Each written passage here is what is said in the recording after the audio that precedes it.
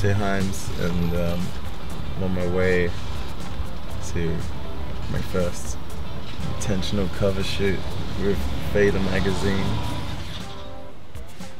I'm stoked on it. I'm just I'm just a little awkward when it comes to photo shoots. Jenna pal.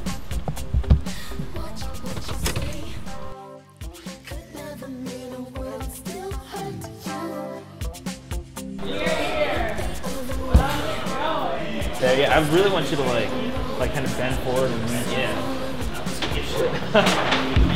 I never was in love. You know that you were never good enough. Fall asleep right next to me.